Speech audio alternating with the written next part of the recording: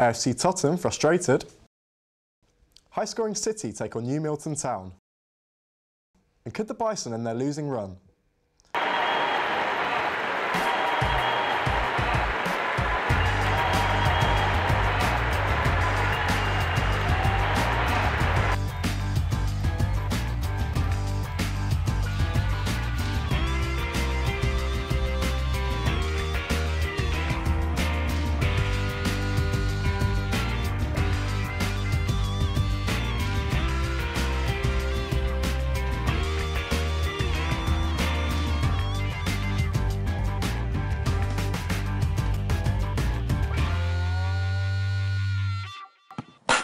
Hello and welcome to Sportsweek. I'm Sam Ashton. In football, AFC Totton were in action on Saturday, looking to end a run of 3 games without a win. Having only 12 games left, Totton were looking for a win to ensure a good end to the season. Lee Jarvis was at the Testwood. Without a win in the last 3 league games, AFC Totton hosted Frome Town on Saturday, looking to keep the pressure on Brackley Town in top spot. And in an uneventful first half, it was Frome who took the lead. Matt Smith's volley was well saved by Totton keeper James Bittner, but Luke Ballinger reacted sharply to head home and put Frome 1-0 up. Totton almost equalised, but Mike Gosney's free kick was tipped down the post. Gosney tried again, this time narrowly missing the right-hand post. The second half presented more chances, and Nathaniel Sherborne was unlucky not to score with this skillful effort. And with 15 minutes to go, Totton finally equalised. Nathan Jack's precise shot finding the bottom corner and giving Totton hope of finding a winner. But only a few minutes later, Totton were almost behind again when Matt Smith found himself in space but failed to find the target. Tension and frustration was growing as Totton tried to find the winner. The woodwork denied Stephen Brown on this occasion. The frustrated Gosney had one final chance to win all 3 points for his side, but couldn't find the target late on, and Totton had to settle for a point. Lee Jarvis, Winchester News Online. It's been 3 or 4 games now, especially here. I mean, teams have come here twice now in a week and set up and try to make it hard for us, and we have to deal with that. And I thought we had good areas of pitch today, wide areas we had a chance to get good ball in, and we didn't do that, and that's the disappointing part. Winchester City had scored over 100 goals going into their match on Saturday with Milton Town. The Citizens had won their last 11 games in all competitions and were looking to extend their lead at the top of the Wessex League. Aaron Summers reports. Winchester City faced Milton Town at the Denplan City Ground on Saturday, hoping to maintain their gap of 9 points at the top of the Wessex Premier League. Manager Guy Butters stressed the importance of attacking early on and were given the opportunity to take the lead when Milton Town's captain Darren Curtis was adjudged to have pushed Andrew White. Jamie White made no mistake from 12 yards, but the referee's decision clearly angered the away bench. The lead did not last long. Good play from Harrison Gilks and the slack Winchester defending allowed the redeemed Curtis to head in the equaliser. The goal clearly delighted the defender, running half the length of the pitch bearing the name of his newborn daughter on his vest. Butters was bemused by the quick equaliser. With minds drawn to rivals Birmingham in their game, Winchester pushed for another goal early on in the second half. McClory Cuthbertson's cross gave Dominic Allen the chance to score his first goal of the game. City were then given a second penalty when the referee deemed the ball had hit a defender's hand. Jamie White clinically hit the roof of the net. The talisman striker then secured his hat-trick on 70 minutes with his 40th league goal of the season. Mark Lilly came on in the latter stages and 30 seconds later added his name to the scoresheet. In the end, Winchester recorded a resounding 5-1 victory and maintained their lead at the top, and with only 10 games to go, they only need 6 more wins to secure promotion. Baby girl, she's gorgeous, just like her mother.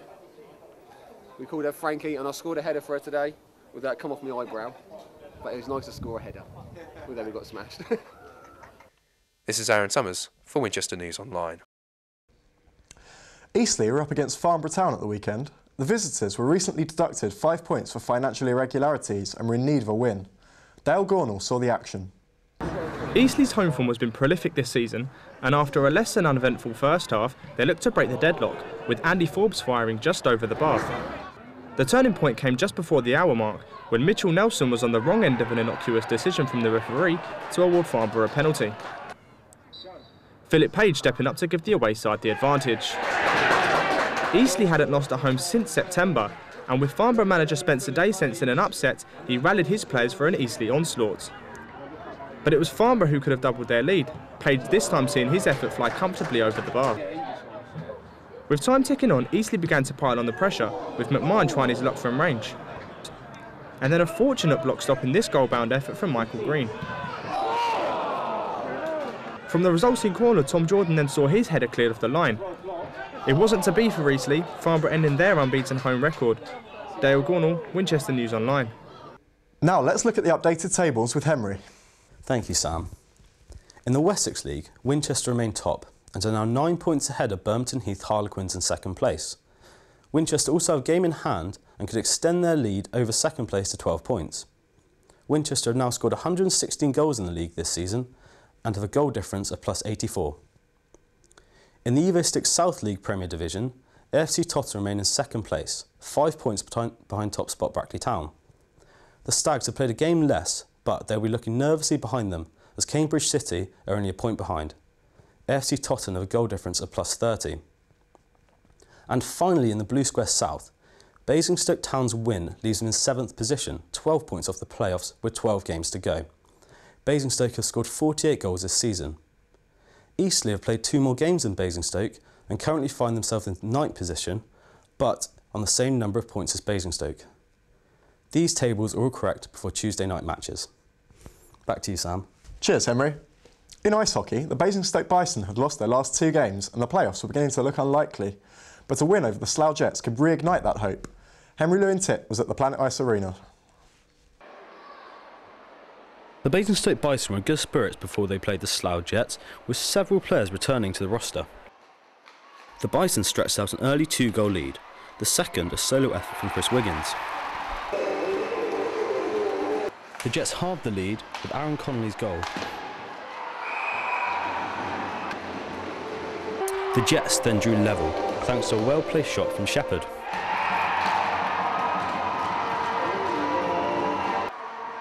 Man of the match for the Jets, Aaron Connolly, then gave them the lead.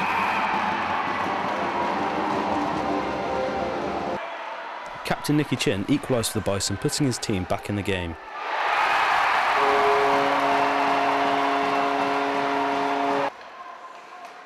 Poor clearance let Dave Cloutman far home his shot. The Jets then extended the lead when Connolly completed his hat-trick. Davies fired home at close range to extend the Jets' lead. Things boiled over on the ice when Chris Wiggins pummeled a Slough player up against the glass. The game was rounded out by Daniel Puskauskas, who scored 2 final goals to end the game 3-8. This 5-goal defeat has rounded off a bad spell for the Bison, who have now lost 3 games in a row. Henry Lewin-Titt, Winchester News Online. And finally, former Olympic skater and current Dancing on Ice judge Robin Cousins was in Winchester last week. Sportsweek went to speak to him about his involvement in the London 2012 Olympics. What the ambassadors are, we are all Olympic medalists, a lot of gold medalists, who have been there and done that, been through the Olympic process. I've been through 2 Olympics as a competitor, 76 in Innsbruck, 1980 Lake Placid, which is where I won my gold. So it's just trying to get the athletes and the coaches and their families to be able to appreciate and understand what it's going to be like, because there is no textbook, there's nothing that tells you what an Olympic Games is going to feel like. Robin also told Sportsweek about how he felt when he won his gold medal at the 1980 Winter Olympics. It's an amazing feeling. I can't really explain how it feels. It's something you have to experience. And I'm not trying to sound cocky with all of that, but you do your job every day. You train, and as I said, it is just the day job. But something happens. I had no idea that 6 million people were up at 3 o'clock in the morning watching me live. I didn't even know that it was even being shown. That didn't cross my mind. And then to come back and have the adulation that goes with that type of thing. And there is nothing, as I said, nothing trying to explain to the girls, nothing like being able to stand there on the podium having done your thing. And for me, the important part was then standing, having the medal around me and seeing my family and my coach and the team leader and the people without whom this would never have been possible. That's all from Sportsweek. For more news and sport, go to winol.co.uk. Thank you and goodbye.